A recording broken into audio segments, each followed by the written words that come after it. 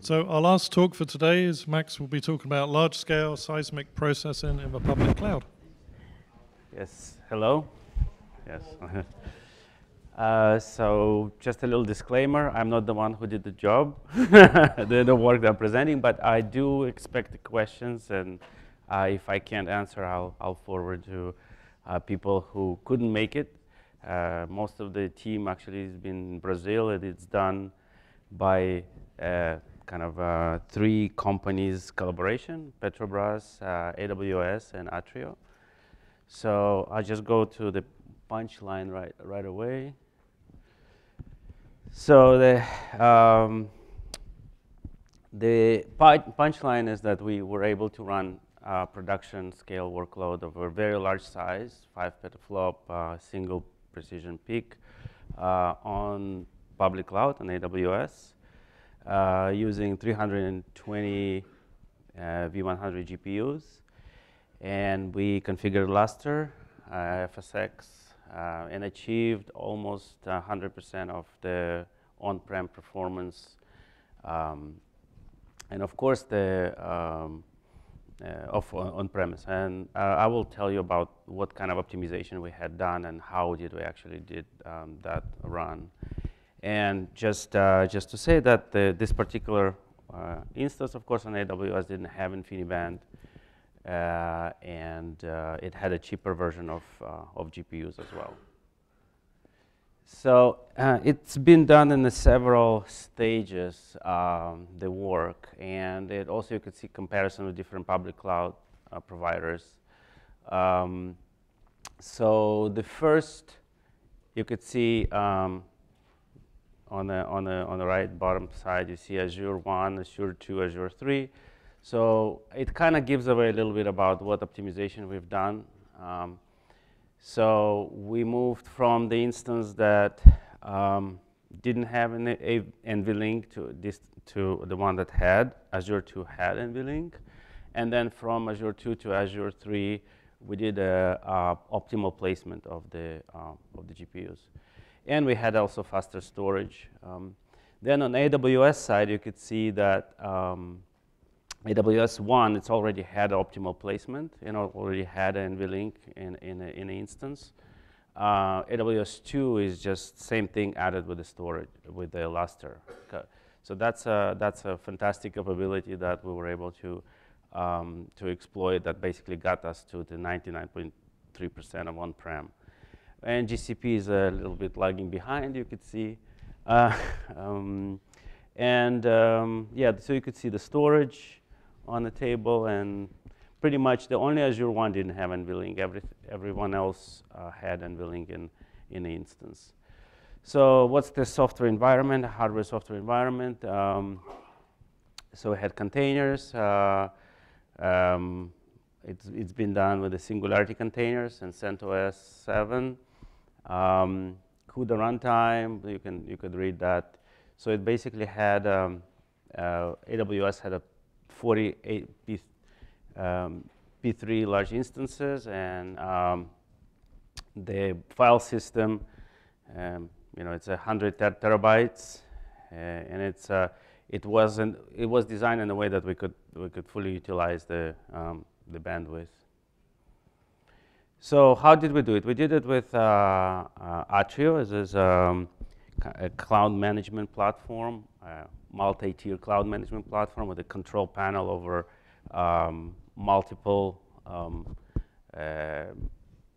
computing options that you could have, and we could launch and deploy a really production scale workload with any of those resource managers or computing options, and we could deploy that in a very large scale, so it preserves performance characteristics when it goes to varieties of backends.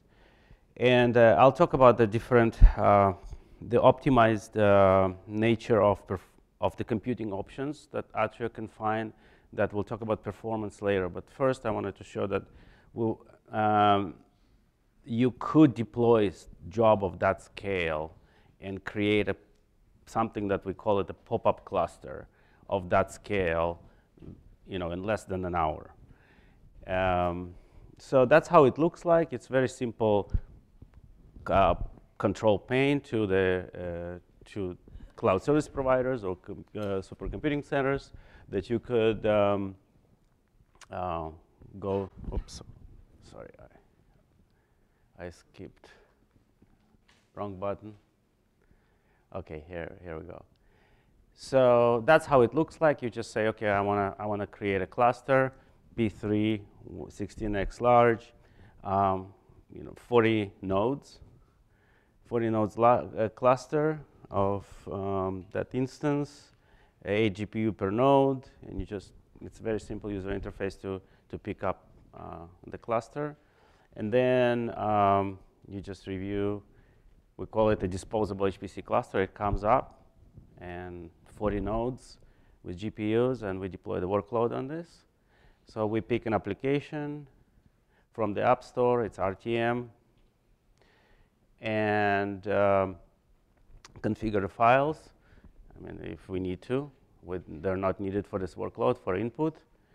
That's how you configure the steps to run it. So you have commands that you put for pre-run, for before MPI run, things that were going to happen with MPI run, basically the RTM executable, and commands that are going to happen after the MPI run.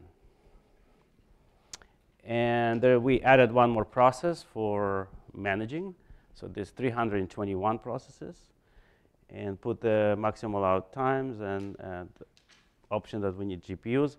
So as you could see, it's not a cheap run, right? It's $24,000 run,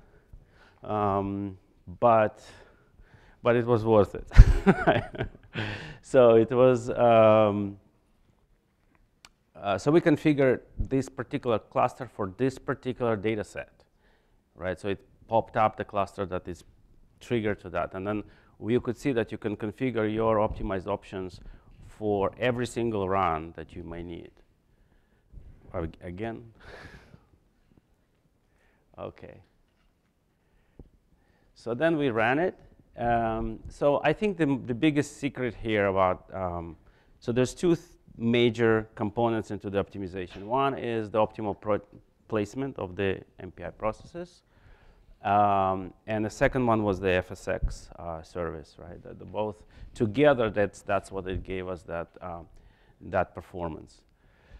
So the way that seismic shot, the medical position is happening, that those GPUs are communicating with each other based on, there is a communication patterns on the edges, on the border, and wherever it wraps around GPU 4 to GPU 0. So I guess the whole problem fits in one node and for one shot, right, the way that it is. So if we place processes correctly, we can make sure that utilizing NVLink is basically what needs to be done to process one shot, and we overlay the communication and the processing as well. So so the RTM benchmark computes independent shots in parallel, and one shot fits in one node, right? So, and then the communication happens on the border. So that's how we use the NVLink. And that's the CUDA visible devices as the main parameter that you need to configure. And we wrote a small little tool that is happening within our container. That's called,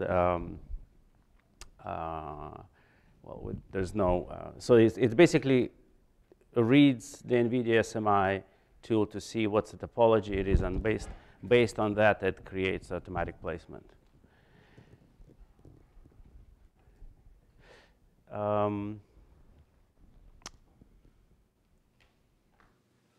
Yes, so that's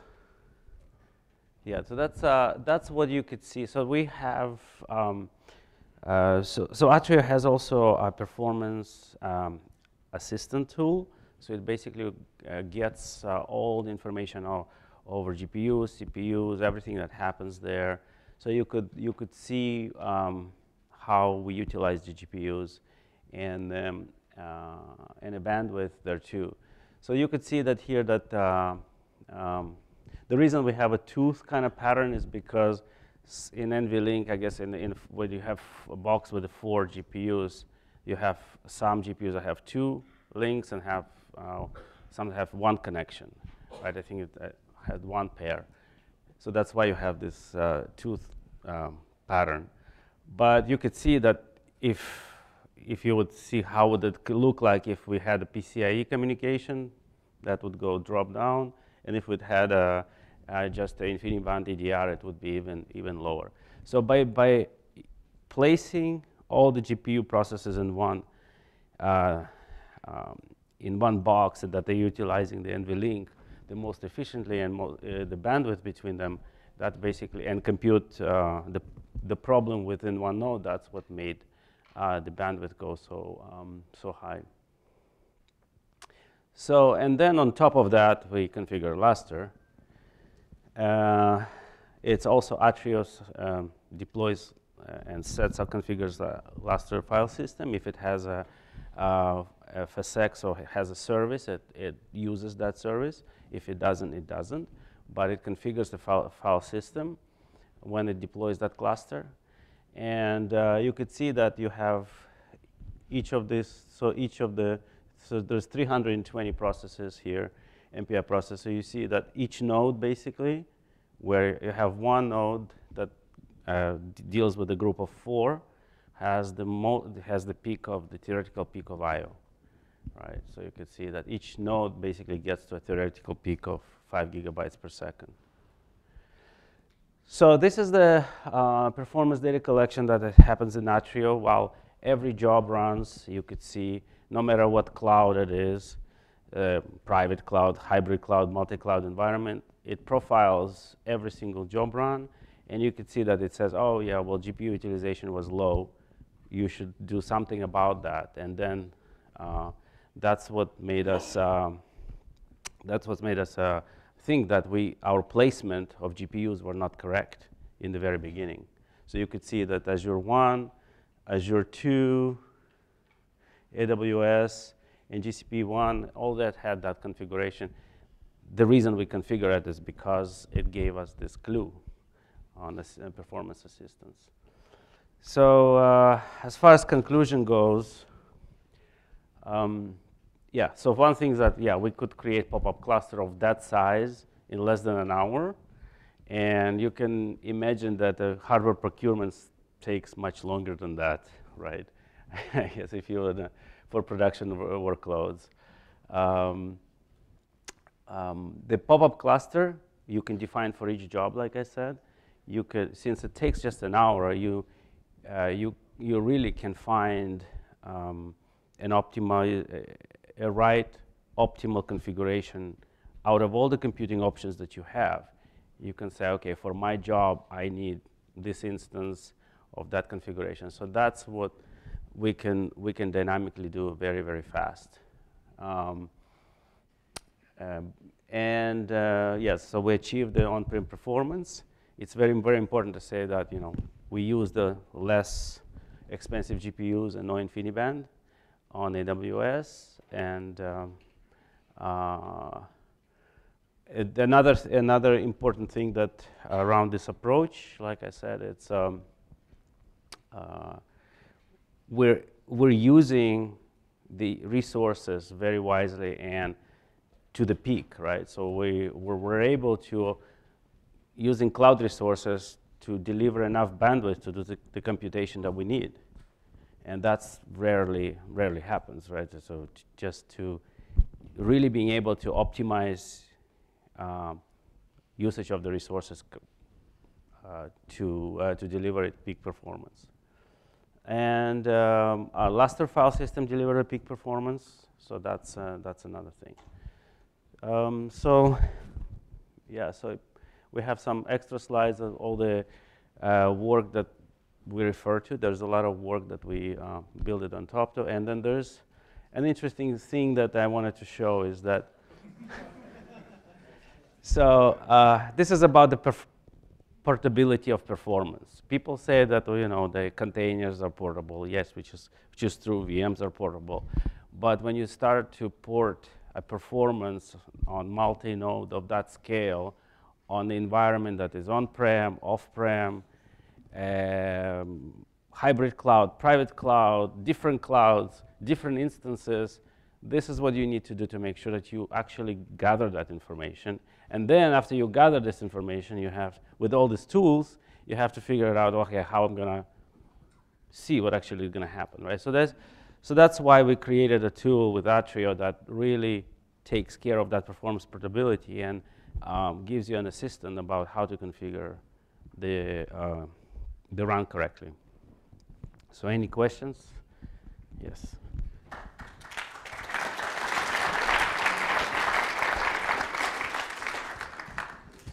Just three quick questions. First of all, the raster file systems in the cloud is based on SSDs, I presume. NVMe SSDs only? If it's based on SSD, let me go back to, I actually don't know. So all I know about this FSX, it's 28800 megabyte. That's AWS 2. Don't worry, I don't know can what check exactly with it your is, yeah. colleagues. I understand your Yeah. first only. The second one is, I understand the raster file system is in the 100 terabyte range, right? Then how big is the typical size of a data set, the seismic data set? I think it was somewhere in the slides. Let me see. I think. See, 100 terabyte file system. Now, Yeah. how big is the data set? Yeah, I don't know the output, but I think well, it was enough for us to make this run. So I don't know. Okay, the fit. don't worry if I can Yeah. talk to your colleague. Yeah, I And can ask them. The third one is how do you get the data set into this file Yeah. I system? can. That's it. Yes, definitely. I'll ask him the questions. Yeah. I'll give you the email address of. Okay, I think we have time for one quick question. So Just out of curiosity, so you said it's 25K, right? How long did the job run in the cloud? All day, 24 hours. 24 hours. It's about 1,000 per hour. okay, I think I we're don't- just about. Oh, No. there's one more. Sorry. Quick. Was the data set that was used crafted so that all the shots fit inside a single node, or did it just happen that way? One shot fit in one node. But so did you do any tests though with when they don't fit in a node? I think so there was one slide that talked to this. Hold on 1 second. I think it was here.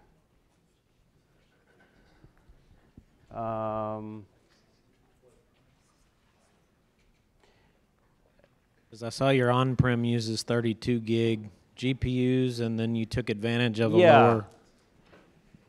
Yeah, I don't remember it. I will get back to you on that, but I think it all fits in there. Okay, thank you, Max, and to all the speakers. Thanks.